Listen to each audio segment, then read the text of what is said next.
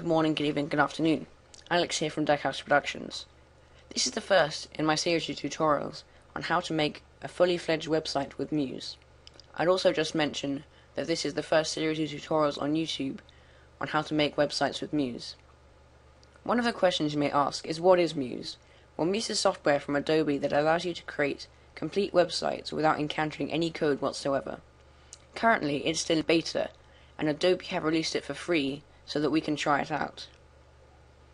Although sometime in 2012, when they release it as a subscription service, the beta versions of Muse won't be able to publish onto the Business Catalyst server.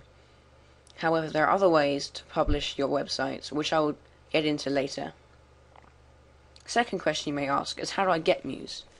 Well, to get Muse, you go to muse.adobe.com, there's a link in the description for that. And all you need to do is click Get Muse.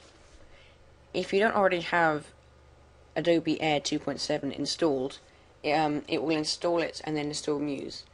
And I thought I'd just mention also that Muse works on both Mac and Windows because it runs on Adobe Air, which is cross-platform. I also recommend that you go and join the support community by clicking the support link up here.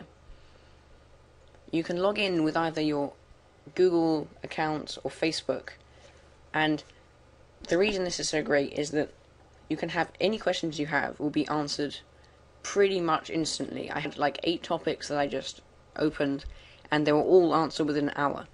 And you can see that this number here is 642 customers. When I first did a take of this tutorial, it was 612, and yesterday it was 450. So you can see how fast this community is growing. Also, click on, if I miss anything that you don't know how to do, or think you might, I don't know how to do that because he didn't mention it, then click on the Learn tab and come down, and there are a load of text tutorials that you can do